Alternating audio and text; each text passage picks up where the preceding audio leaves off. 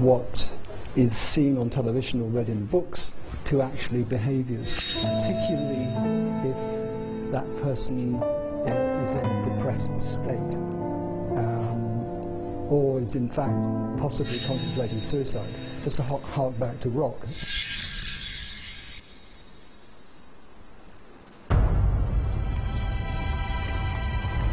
He was a withdrawn and arrogant man with a pessimistic view of the world.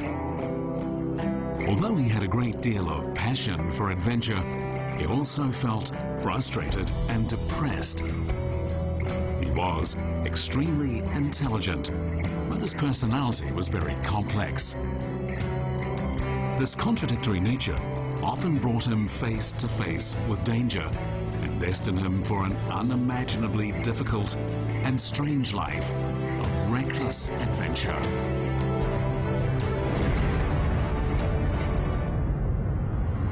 His name was Joseph Rock.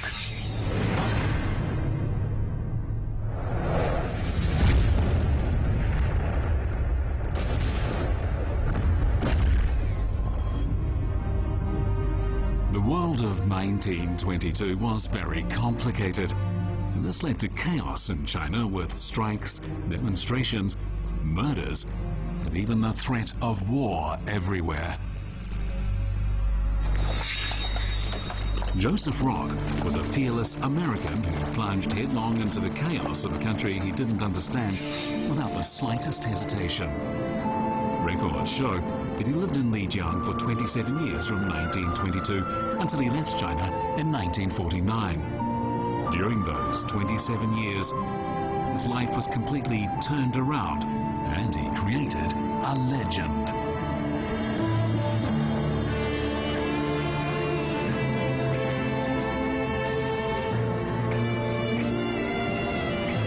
Later, he often dreamed of Lijiang's snow-covered mountains and his Chinese friends. But fate was not on his side. After he left China, he was never able to return to his beloved adopted home.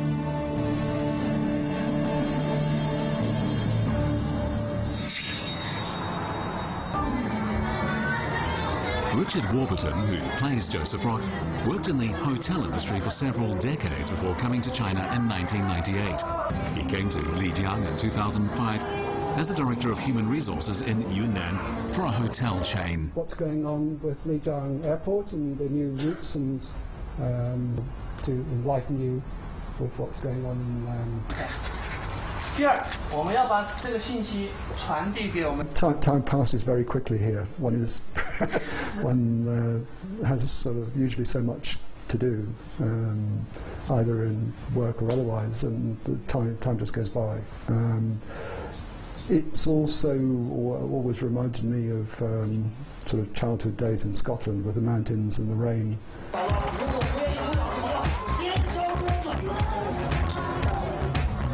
Lijiang's exotic landscape and its unique cultural charm have attracted people from around the world. But Rock also had other reasons for coming here. People have long admired Rock for his outstanding accomplishments, but few understand the man himself. In order to properly play the part of Rock, Warburton studied Rock's writings. He hoped his performance could help people understand Rock's time in Lijiang and his reasons for staying so long.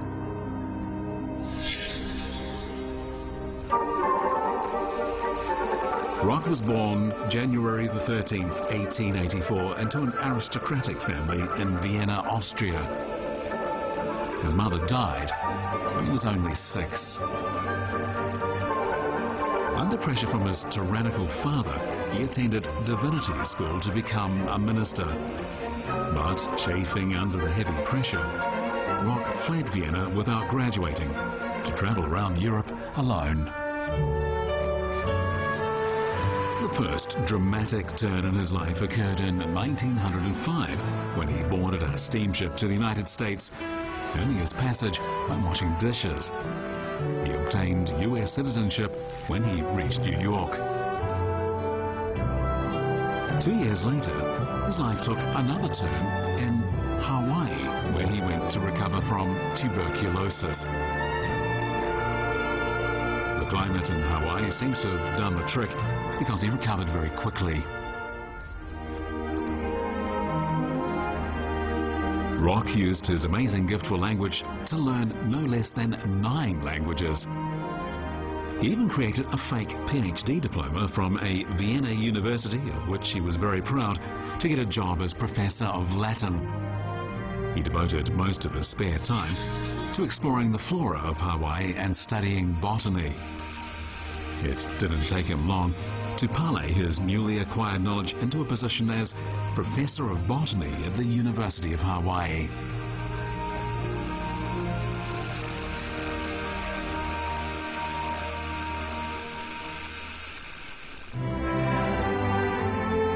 But the biggest turning point in his life occurred in 1920.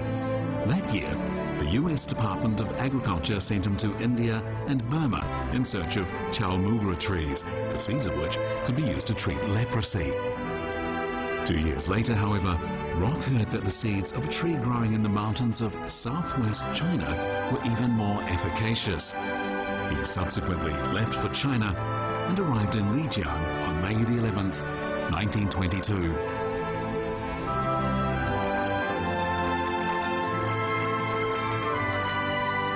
For convenience in collecting plant specimens, Rock set up camp in Xuesong village, a Nashi village at the foot of Yulong Mountain, well outside Lijiang. There, he rented a courtyard house in his temporary home. He was then 38 years old and confident that he would accomplish something great in the second half of his life, something that would astonish the world. Records indicate that he put on airs when out in public and demanded everyone who worked for him call him Dr. Rock.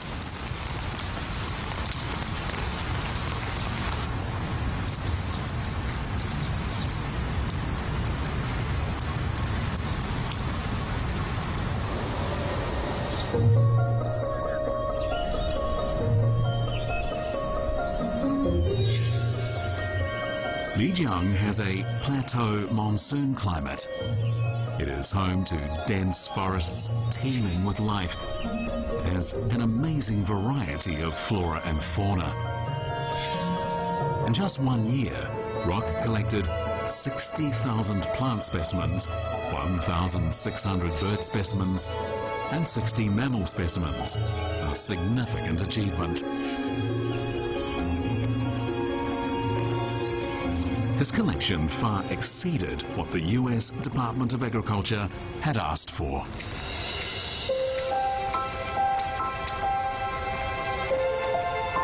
As his work neared completion in July 1923, Rock began packing his specimens to return to the United States in triumph.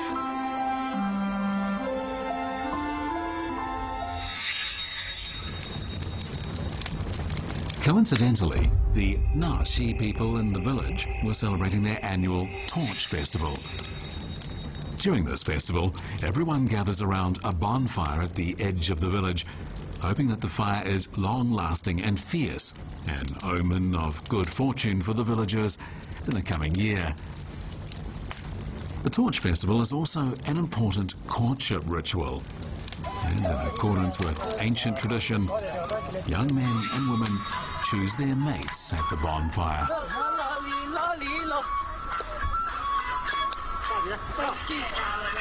Rock found the sultry singing of the young men and women to be very attractive and pleasing.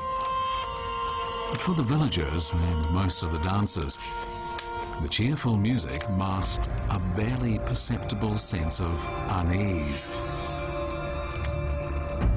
When the music stopped and everyone dispersed, 4 young couples had gone missing, and a sense of dread enveloped the village. Anxious parents and concerned relatives spread out in all directions, calling to the missing couples. Everyone knew what it meant if they weren't found right away. Unfortunately, the search had to be continued the next day. When they were finally found a day later, they had all hanged themselves. Rock was deeply disturbed by this unimaginable scene.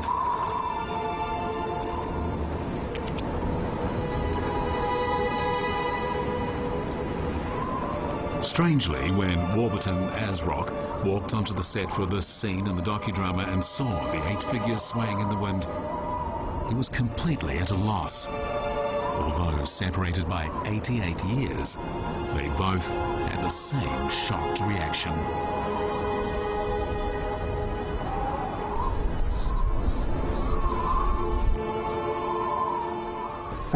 My background, as I said, is not acting.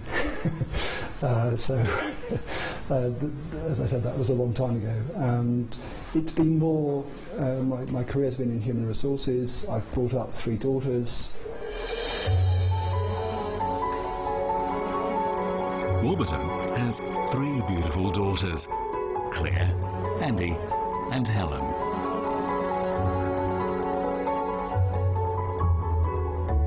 He worried that this scene in the docudrama would have a negative impact on young people his daughter's age. So he searched the records to find out how Rock responded to the situation. The young people of Naxi had always been free to choose their girlfriends and boyfriends.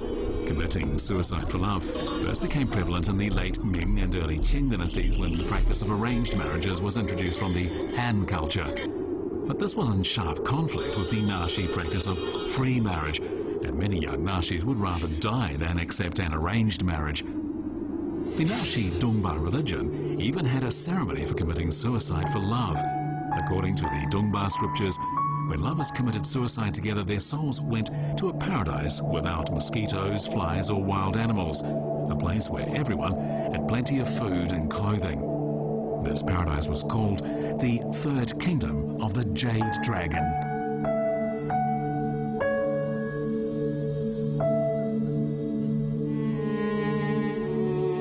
When he returned to his tent, the totally confused Rock tried to figure out what kind of place the Third Kingdom of the Jade Dragon was.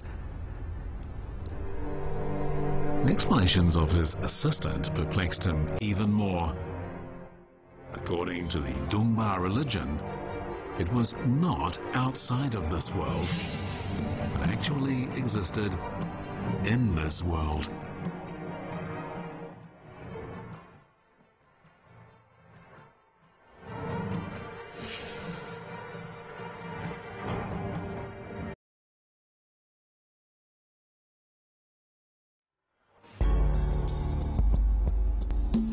Rock watched in amazement as his assistant pointed it out on a map.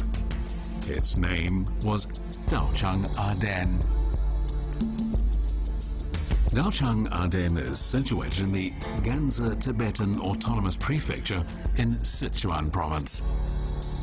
Its name in Tibetan means holy place. But could this really be the Third Kingdom of the Jade Dragon mentioned in Naxi scripture? Rock's uncertainty only made him more curious. Naxi religious works are not written in familiar Chinese characters, but exotic hieroglyphs.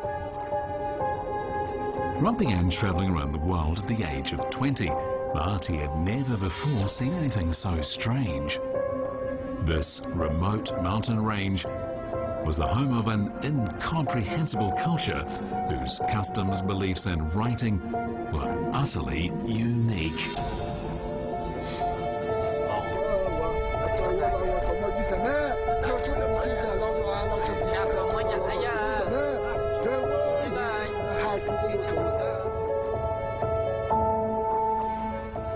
Powerful curiosity and incomprehension stimulated Rock to write to the Department of Agriculture about the amazing profusion of flora there. He proposed staying another year to study the local plant life in the hope that they would continue to support him. But in actual fact, this was just an excuse. In a stroke of genius, he asked the elders of the Dunhuang religion to reenact the love-suicide ceremony in his courtyard so that he could have the chance to film it. His film, the only known record of this ceremony, would change the course of Rock's life.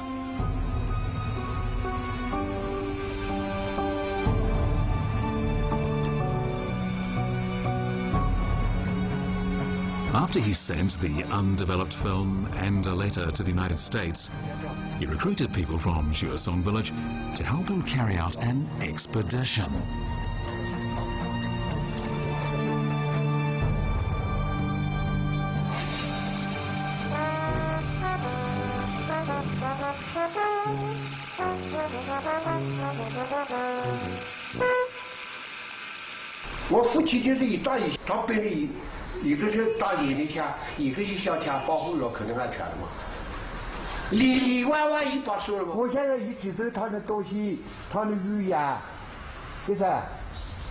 One of the members of this expedition team was Li Shuqian, who was then just an ordinary team member. While preparing for the expedition, Rock discovered that he had to pass through a semi-independent theocratic kingdom to reach Daojiang Arden. This kingdom, called Muli, was ruled by a Tibetan Buddhist king and was closed to the outside world. Anyone trespassing without his permission, especially a foreigner such as himself, would not return alive.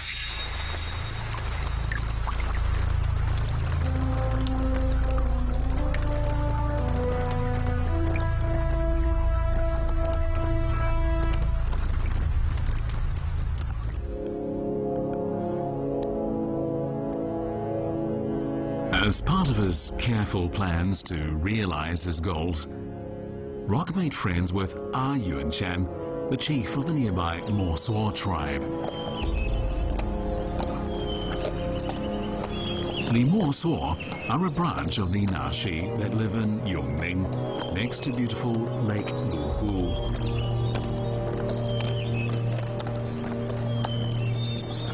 Rock was smart enough for once to act more humble and show as much enthusiasm as possible. As a result, the gregarious Yuanchan took to Rock very quickly, and they soon became friends.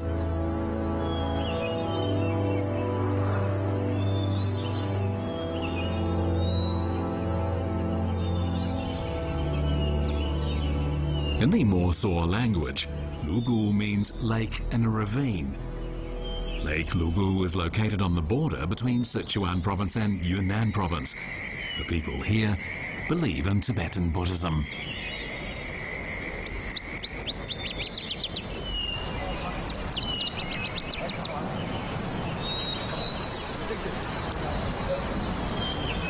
As it happened, Yuanchan had spent several years studying Buddhist scripture in Tibet, making him the key for Rock to get to Muli. Everything went Rock's way.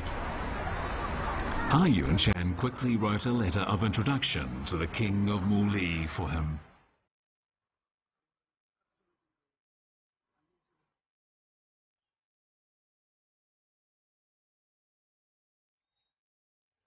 Beautiful Lake Lugu is surrounded by mountains.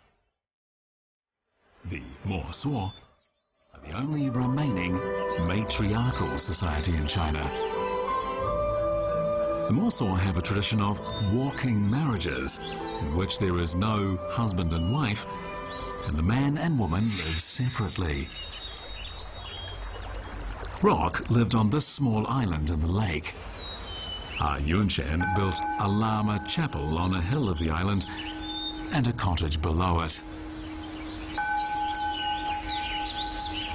In his letter replying to Rock's request, the Muli king politely refused on the grounds that his country was plagued with armed bandits and he could not guarantee Rock's safety.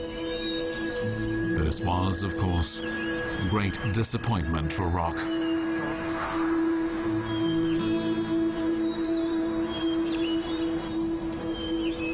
Even the great beauty of Lake Lugu could not lift Rock's spirits. Yunshan tried in vain to console him and convince him to abandon his adventure. However, Rock continued to discuss his plans for adventure countless times with Yunshan and even argued with him over them.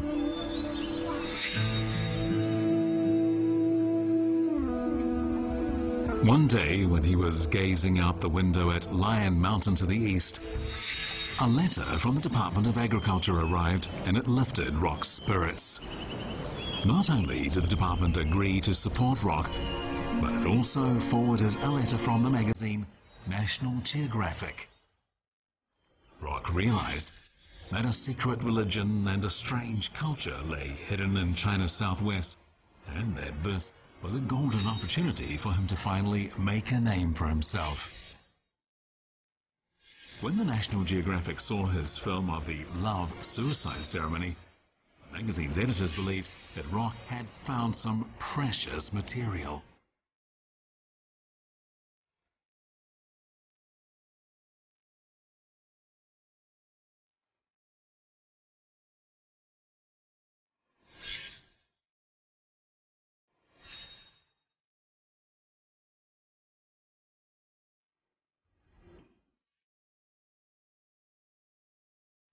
The magazine not only named Rock head of a National Geographic expedition in Yunnan, but also gave him generous financial support and photographic equipment.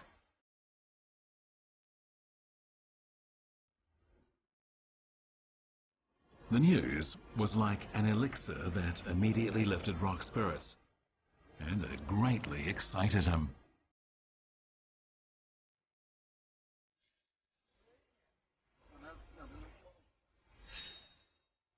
Rock quickly put the Muli king's refusal and Yunshan's advice out of his mind and thought of nothing else but going to the third kingdom of the Jade Dragon. He was sure that it contained even greater secrets waiting to be discovered.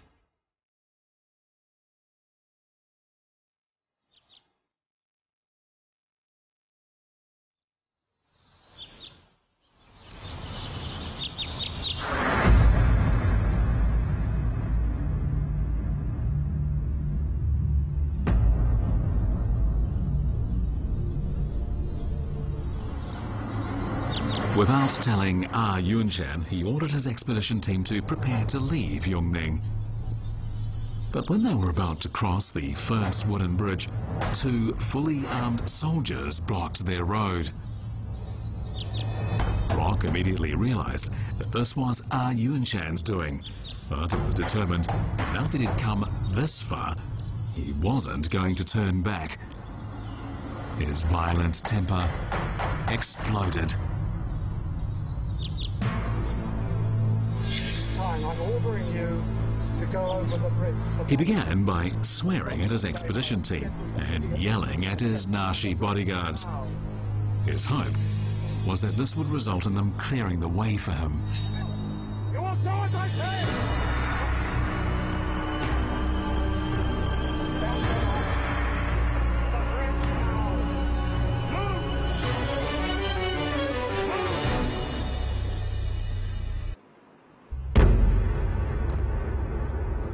Nashi men have always fought other tribes and fierce beasts, but Li Shichen considered the Mosawa as brothers. He could never harm a brother on Rock's behalf. What happened next was completely contrary to Rock's expectations. Tell you! You're told! Tell you! How dare you! Rock's sense of superiority as a white man and his authority as expedition leader were met with stiff resistance.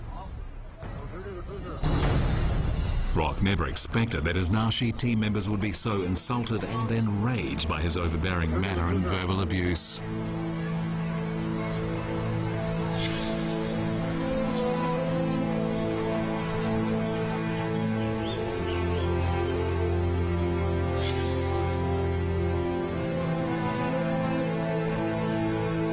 First, the Muli king had refused his request. Then Yunshan had opposed his plans. And now his Nashi helpers were upset with him. Rock's bad temper had almost completely ruined his plans. He went back to Shuosong village alone with the empty title of leader of a National Geographic expedition. He was not in a good mood, but he still held out hope. He believed that if his expedition was successful, he would have a bright future.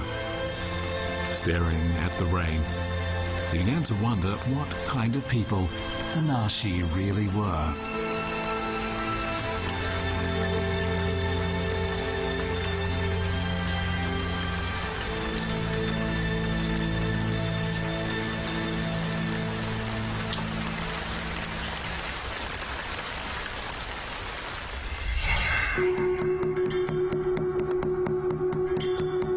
Records indicate that the Nashi are descendants of the ancient Qiang ethnic group that migrated here from northeast China.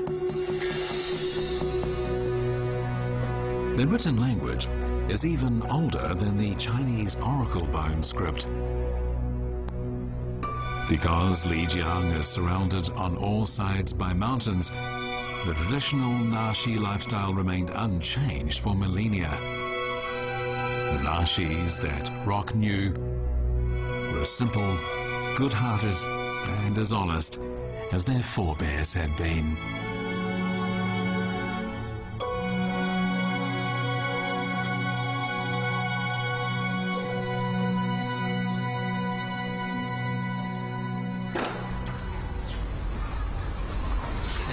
When he went to Rock's cottage to settle scores and leave, Li Shichen was still very angry, but he found that Rock was not his usual self. Not only did Rock make a humble apology, he also had a great surprise for Li Shichen.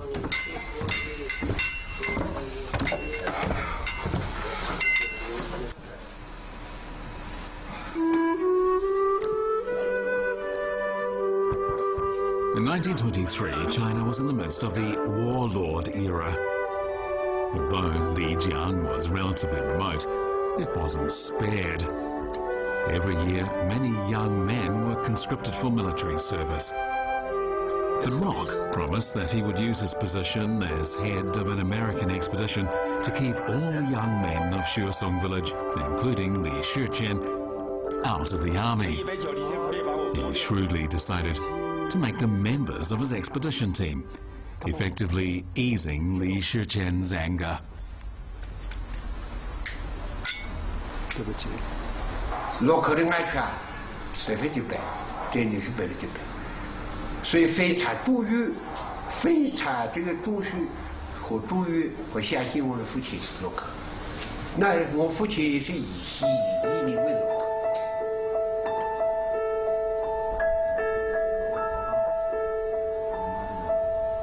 Rock realized that Li Shichen wouldn't fall for any tricks.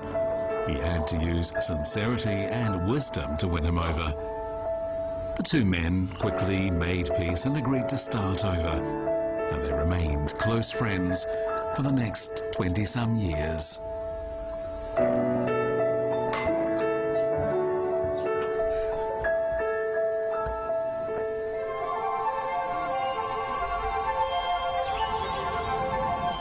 Things can fall into place quickly when a person makes a correct choice.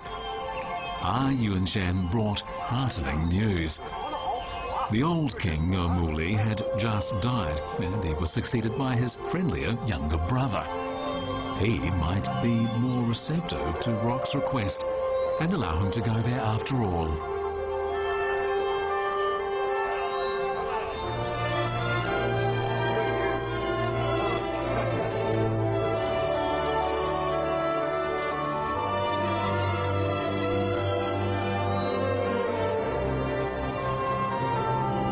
In January 1924, Yuan Shen saw Rock's expedition team cross the Wudang Bridge with his blessing. Rock had begun his eagerly awaited adventure. But his destination was by no means a paradise filled with singing birds and fragrant flowers. This was a place that was cut off from modern civilization. A thrilling story about a tribal leader and his people was about to unfold against a magnificent natural backdrop.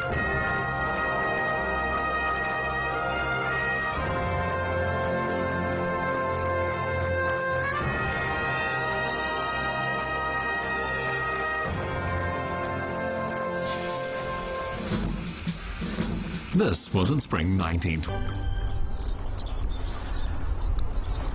Rock also included some personal observations in his journal. He noted that the women wore old-fashioned ruffled skirts that nearly reached the ground. They also wore short vests and wide-brimmed hats that made it hard to see their faces.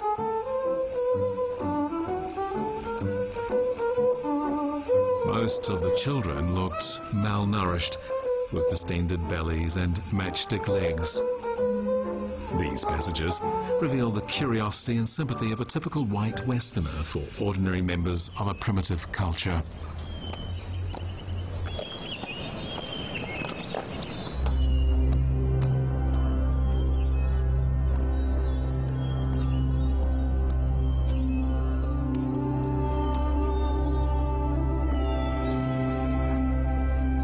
The editor of National Geographic, however, was very unhappy with these passages, calling them rambling nonsense.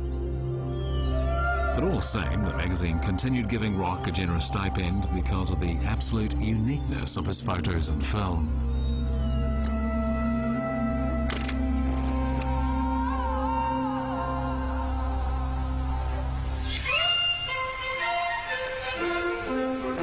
After crossing several mountains, the team came to a ferry crossing on the Yangtze River.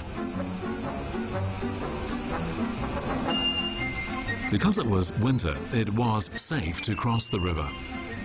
However, there was only one small boat, so it took 10 trips to ferry all the mules and equipment across the river.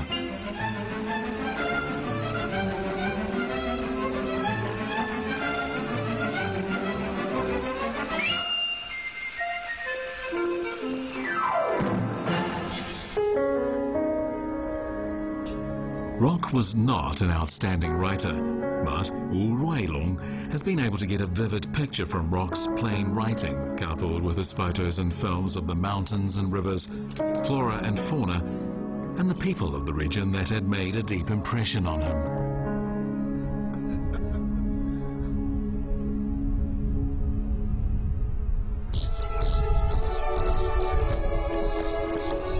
It took 11 days for Rock and his team to reach the Kingdom of Muli, and they did so at the end of January 1924. Looking at the mysterious kingdom ahead through the clouds, Rock had no way of knowing whether or not he would succeed. He wondered what kind of person ruled this isolated kingdom, and if he would grant the request of this white man from the west. He also wondered if he would help Rock realize his extravagant dream.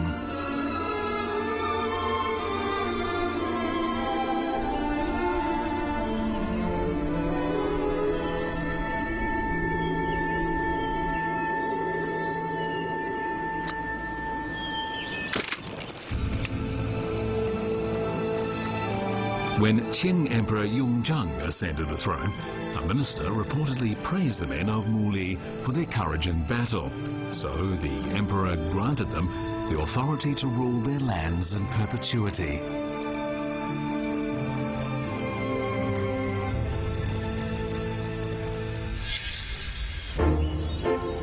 Rock excitedly recorded his first impressions of the Muli kingdom.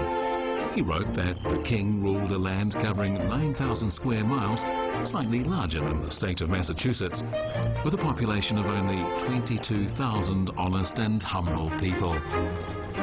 The capital was a monastery with 340 buildings and 700 monks. The kingdom contained 3 large and 15 small monasteries.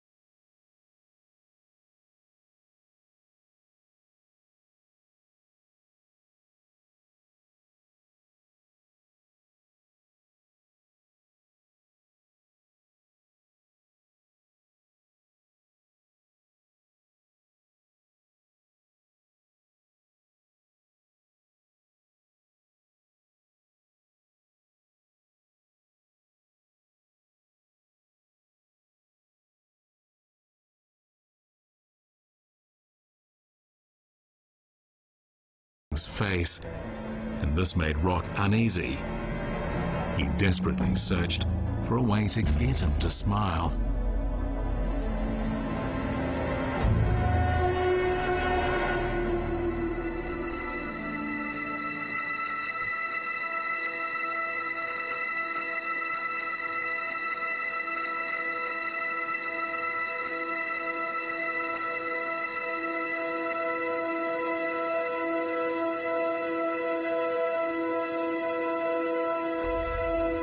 While Rock was pondering this problem, a young monk brought out a pile of old yellow photos. Rock looked at the king, wondering what kind of order he would give. The king beckoned Rock to come forward and explain the photos to him. Rock was astonished to discover that they were all photos of places he had visited in his youth.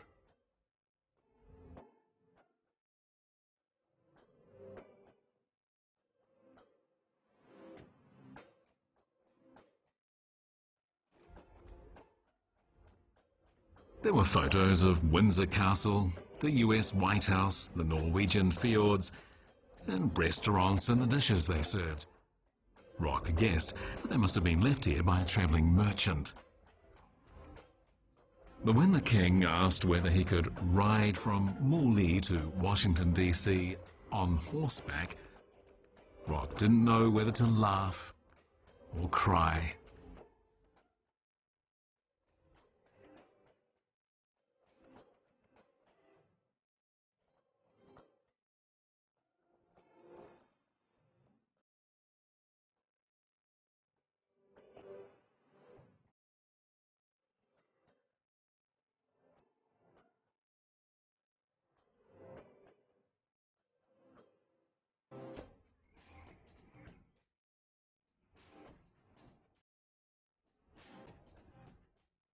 While Rock was enthusiastically explaining a photo of a German beer hall, the king asked whether Germany was near Washington. It made Rock sad to think of how isolated this kingdom was from the rest of the world. The king really needed to know more about the outside. Suddenly, Rock noticed that a young monk standing to the side was incessantly scratching his head. And suddenly he realized that his whole body also itched.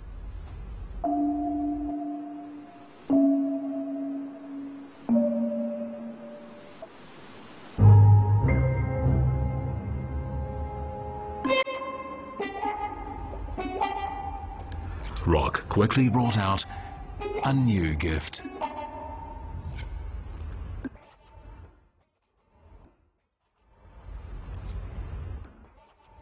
With everyone staring at him, Rock performed a spectacular performance.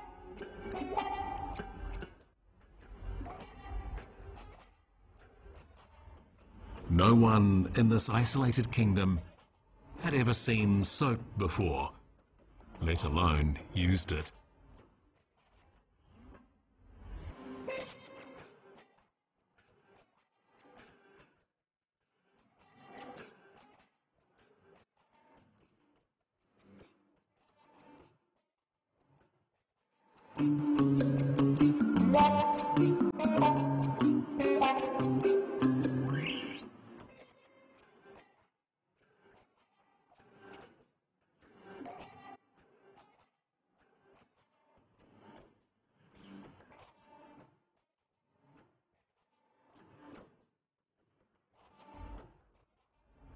In the end, just 3 bars of soap were all it took to make the dignified king break out in a big smile.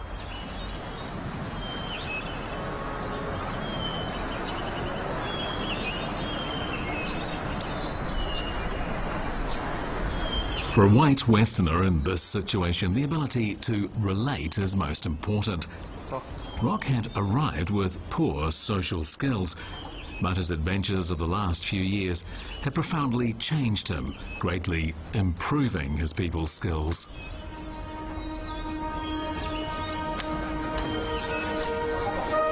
After the soap demonstration, the Muli King put on a lavish welcoming ceremony for Rock and his team. The next day, the king personally showed Rock around his kingdom.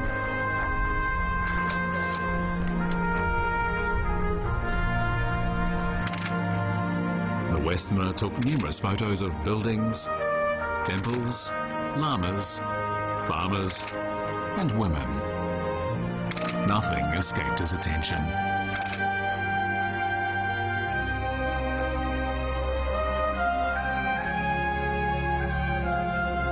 Everything went very smoothly. Rock's only regret was that he couldn't get the Muli King to pose in the presence of his servants.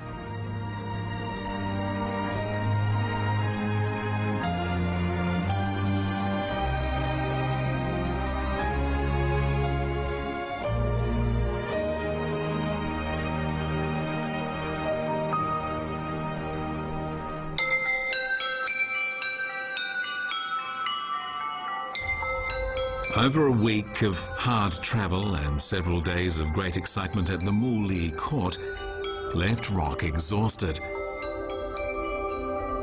In the afternoon, a young lama brought a leather case to Rock's room and very respectfully woke Rock from his noon nap.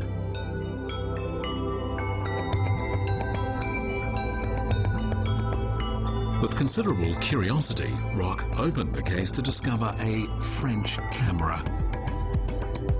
However, it hadn't been used for many years and it was not in good working order.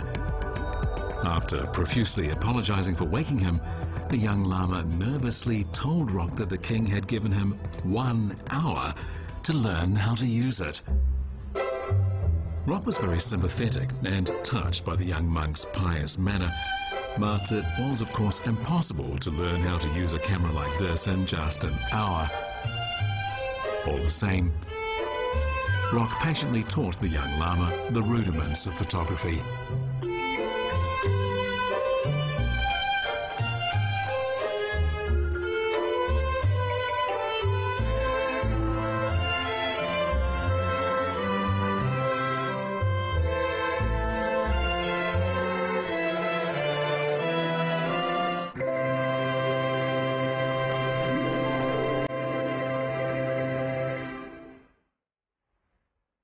The camera request made Rock realize that he was about to be expelled and had very little time left.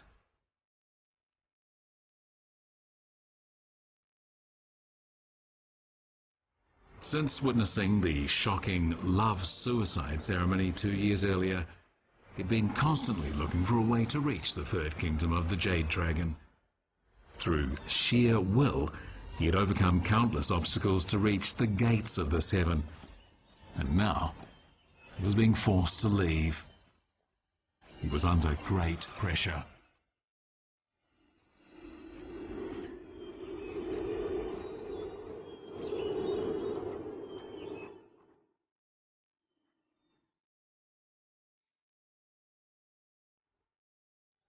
Although he expressed great anger in his journal, he never gave up and used all his wits to reach his objective.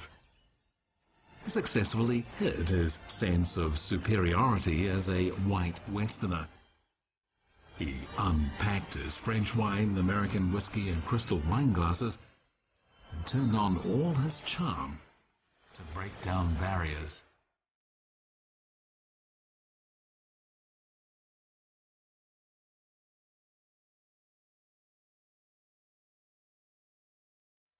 But again, the Muli king refused. However, Rock saw this as only a temporary setback. All he could do was wait until he was summoned by the king. But this would probably be his last chance for success.